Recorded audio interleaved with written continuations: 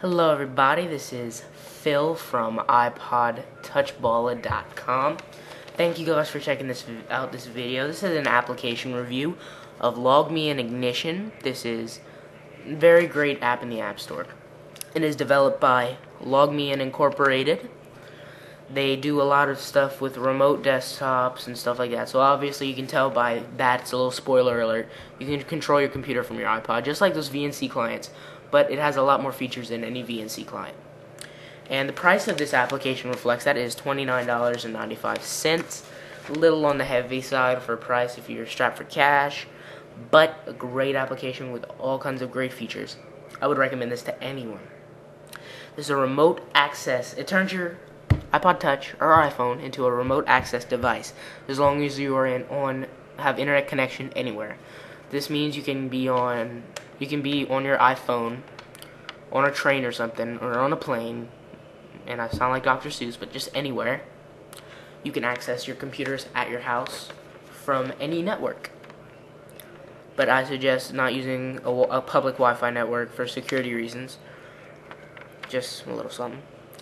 You will need a LogMeIn account. Now, when you go to LogMeIn.com, you might think, okay, now you have to pay another $30 for the computer version. I actually have a free version for your computer. You don't have to worry about paying. They have a free version. I'd pick that up because that's what I have on all my computers. This is Windows and Mac compatible. The features of the free version: you get access to your computer from any browser or PDA, or in our case the iPhone, iPod Touch.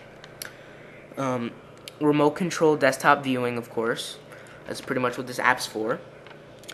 Syncing, you can sync your clipboards if you're going computer to computer. You can chat. You have full reboot and reconnect access, as well as multiple user access.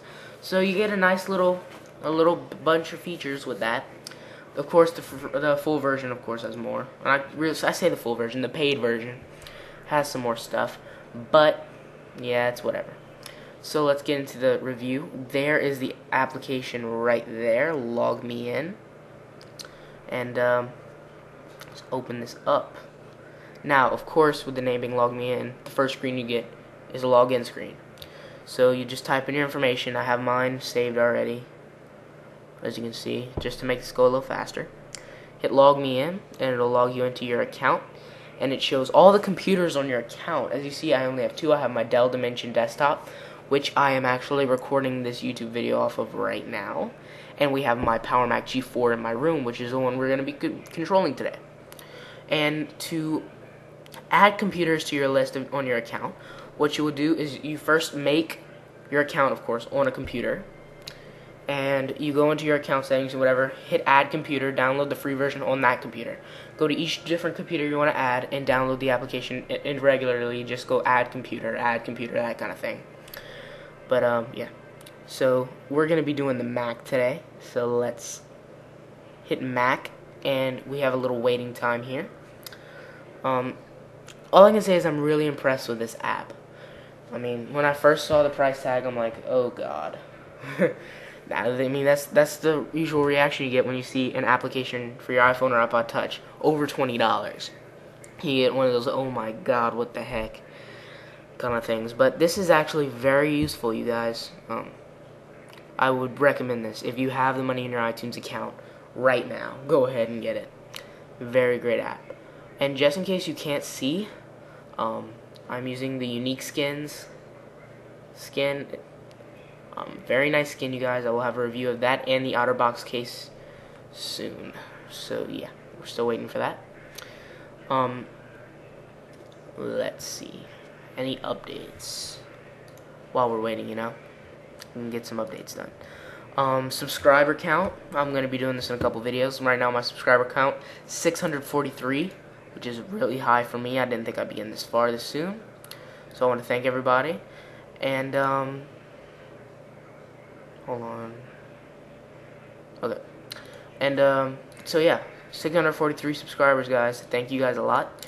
Video views, kind of on the low side, 232,000. The only reason I say it's kind of on the low side, not being picky about my views, but mostly because I've seen people with less subscribers with way more views. But I'm not really worried about that. So as you can see here that it is ready. So what you would do is you hit continue to computer. This warning might come up. If you're doing it on a Mac, this might come up. Just ignore it. I mean, it doesn't mean anything. At least not to me. I see no difference. So you hit continue to computer, and there is my Mac. It's in my room right now. I wish I could show you me controlling it. I would do the Dell desktop, but it lags the video too much. But yeah, so here is my Mac. It's in my room right now. So yeah, to prove that I'm controlling it, down here's my dock. It has a little bit of delay, a little bit of lag on the dock, but only on this side. On the other side, it looks perfectly normal. And yeah, so you can go through all your stuff on your computer. I think I already have Firefox open. Let's I might have the window over here though. Yeah, the window's right here. Just click, or just tap to click, or double tap to double click, the normal. What would you expect? There's my internet. Oh, that's my trash. But yeah, and there's a video right there, as you can see, a YouTube video. Not by me, you guys. It's by a very nice YouTuber, Dance to Jeffrey.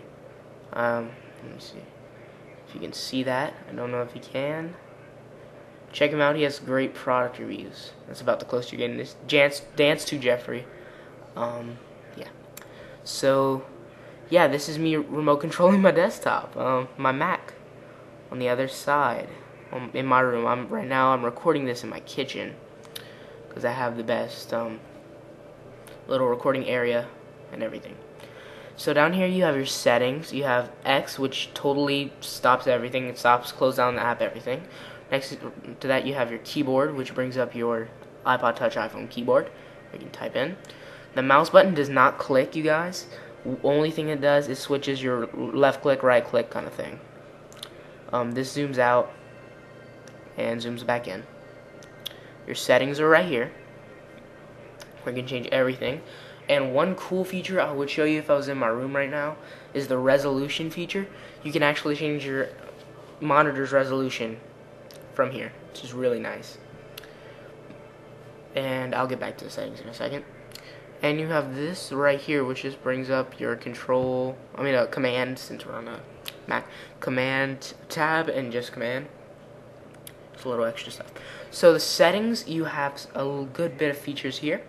You can start from the top. Color quality, you can change your color quality to grayscale, everything, high quality, everything. You can change your resolution, your network speed. You can do the blank screen lock keyboard kind of thing. You can do your scroll mode, is either the screen moves or the mouse moves. I'd rather screen moves, it moves a lot faster. You can choose to show the hints or not. You can, in notifications, I have that to where when the screen goes blank, it lets me know, and when the keyboard's locked, it lets me know. So, so yeah. This is the LogMeIn Ignition application for your iPhone and iPod Touch. Available for $29.95 in the App Store. I totally recommend this app. I give it a 5 out of 5. And before I go, you might notice I'm not holding my camera. I actually have it on an old tripod. I'm still using the same old webcam, but I have it clipped to a tripod. So let me know if you like this view or if you like the whole old little that view. I actually like this one a little bit better, but tell me what you guys want. You're my viewers. You're the ones that count. So let me know which view you like better. So as always, this is Phil from iPodTouchballer.com. Comment, rate, subscribe, and I'll see you guys in my next video. Later.